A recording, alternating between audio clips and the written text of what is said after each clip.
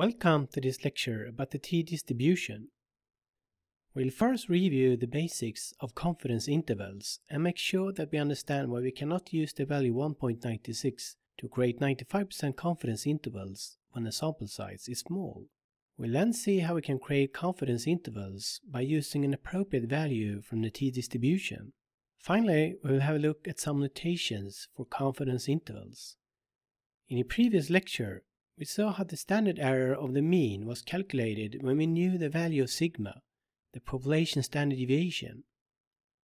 To estimate the mean height of the population, we took a sample of 4 individuals and computed the mean. The mean height of these 4 individuals is 166 centimeters. Since we knew the standard deviation and the sample size, we could calculate the standard error of the mean to 5. We then calculated the 95% confidence interval by taking the estimated mean plus or minus 1.96 times the standard error.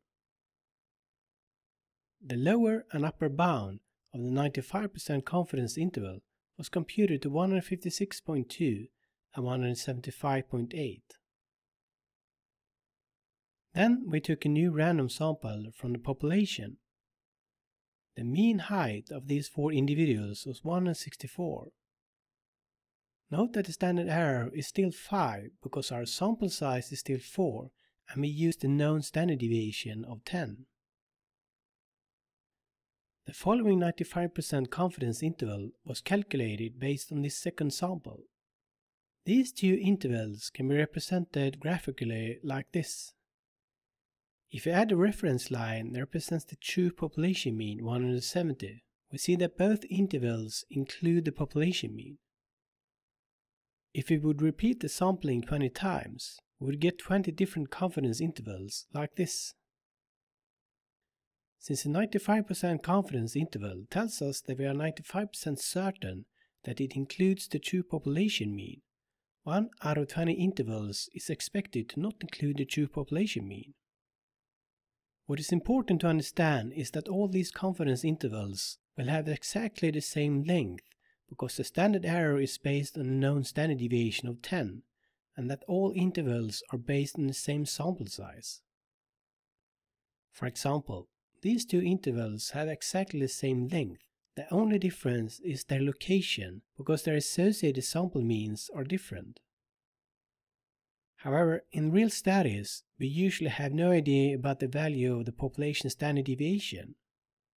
We therefore need to estimate the standard deviation based on our sample data.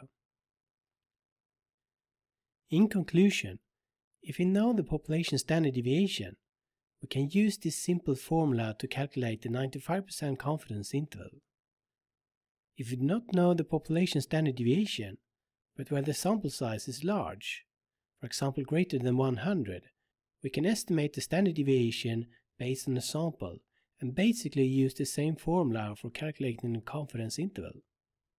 However, if we need to estimate the standard deviation based on a small sample, we can no longer use 1.96 as a factor for creating our 95% confidence interval. We'll then have to use a larger value taken from the so-called t-distribution. The reason why we need a larger value will now be explained with the same example data as we have used earlier. This is the same data as we have seen previously. However, we now pretend that we do not know the population standard deviation, which commonly reflects a real situation. This means that we need to estimate it along with the mean. We estimate the mean to 166 and the standard deviation to 8.2. Remember that in the previous example, we used the known standard deviation of 10, whereas the standard deviation is here estimated to 8.2. The standard error is now calculated to 4.1, and if we now multiply the standard error by 1.96 to generate the 95% confidence interval, then we see that the interval goes from approximately 158 to 174.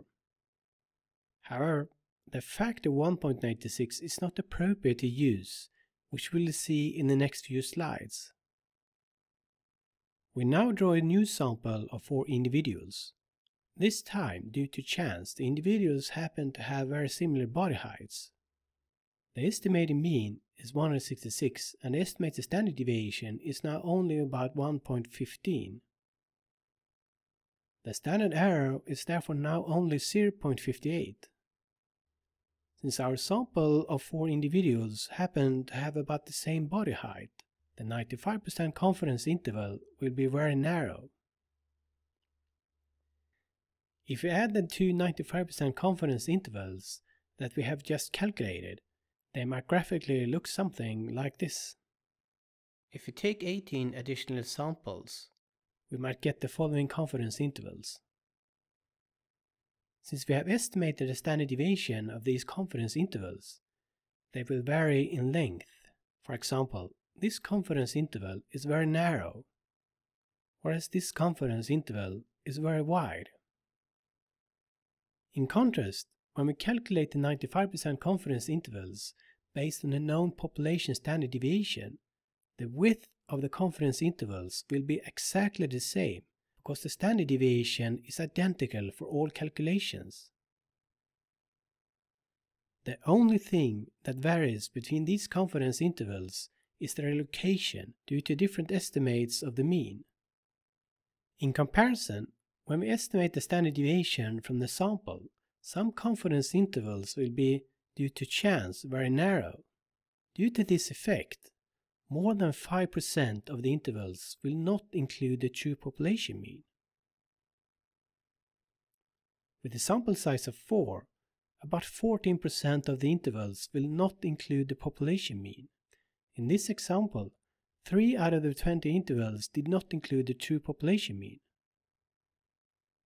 Our intervals will therefore not represent 95% confidence intervals, because less than 95 out of 100 intervals will include the true population mean. However, if we multiply the standard error by a factor of about 3.18 instead of 1.96, then we will adjust the confidence intervals so they get a bit wider. Multiplying by 3.18 instead of 1.96, the confidence intervals become about 60% longer. We now expect that these new longer intervals cover the true population mean 95 out of 100 times. The factor 3.18 has therefore adjusted the intervals so that they now represent 95% confidence intervals, even for small samples when the standard deviation is estimated. For example, we see that only 1 out of the 20 intervals does not include the true population mean. So, where does the value 3.18 come from? The value 3.18 comes from a t-distribution with 3 degrees of freedom. We'll discuss the meaning of degrees of freedom in another video.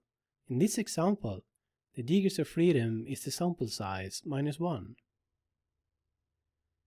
From my previous video about the normal distribution, we saw that the area between negative 1.96 and positive 1.96 covered 95% of the standard normal distribution, which is the reason why we use 1.96 as a factor in our 95% confidence intervals when the standard deviation is known.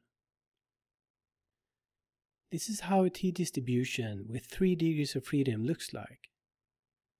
Just as the normal distribution, the t-distribution is also bell-shaped and symmetric. For a t-distribution with 3 degrees of freedom, the interval between negative 3.18 and positive 3.18 covers about 95% of the area.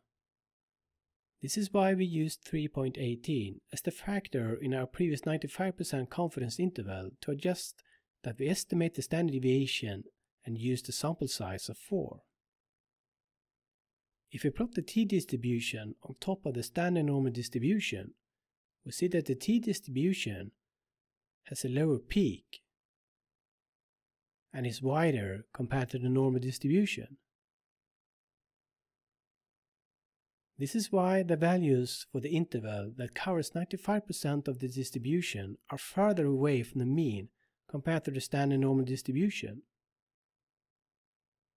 However, if we take a larger sample, for example 10 individuals, it is less likely that we happen to pick individuals of about the same body height.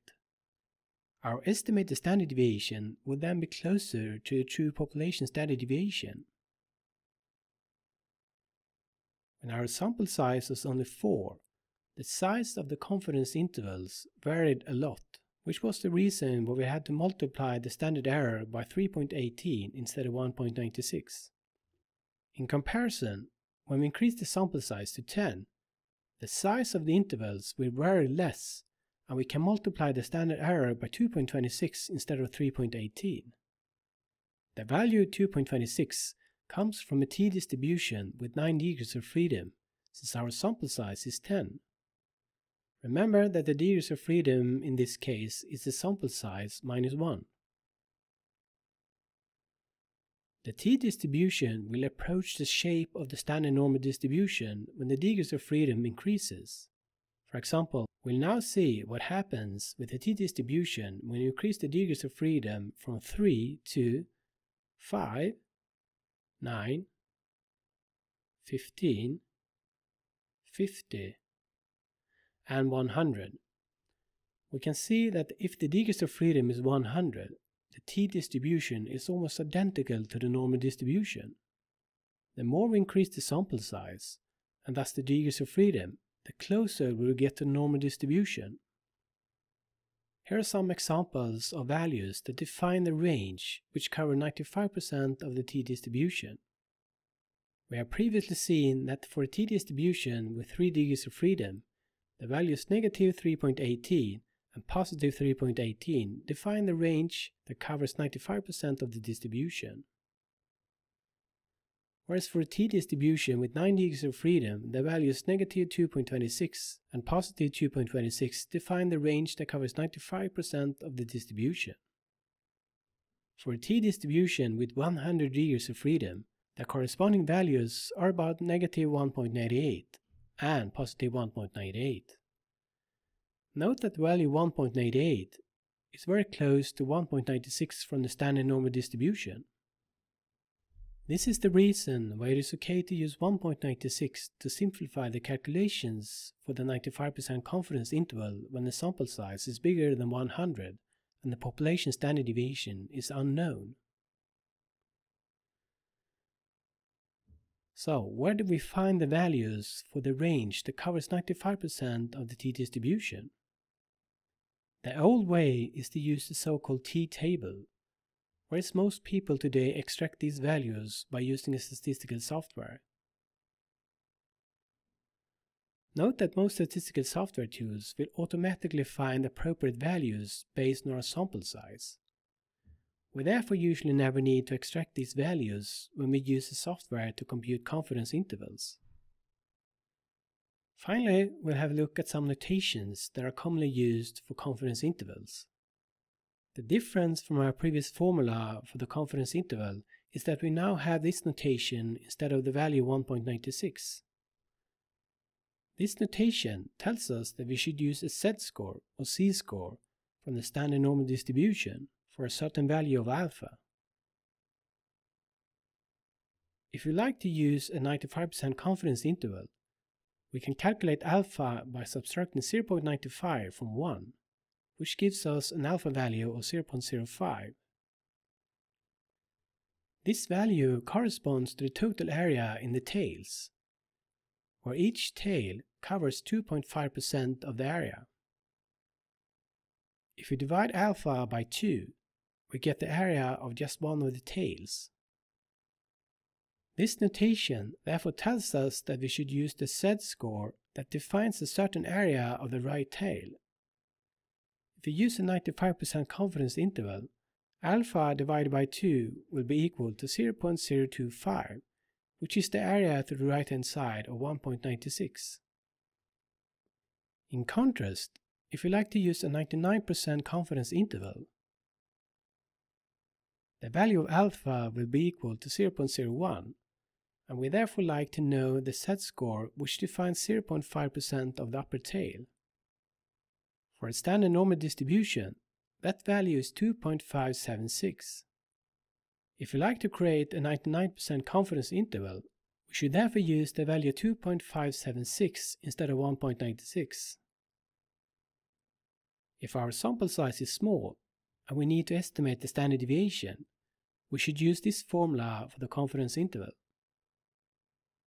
This notation tells us that we should use a t-score from a t-distribution with n-1 degrees of freedom for a given value of alpha. For example, if we like a 95% confidence interval and use a sample size of 4, we should extract the t-score from a t-distribution with 3 degrees of freedom that defines 2.5% of the area for the upper tail. In this case, we would use a t-score of 3.18 to create a 95% confidence interval. This was the end of this lecture about confidence intervals and the t-distribution. In the next video, we have a look at the one-sample t-test.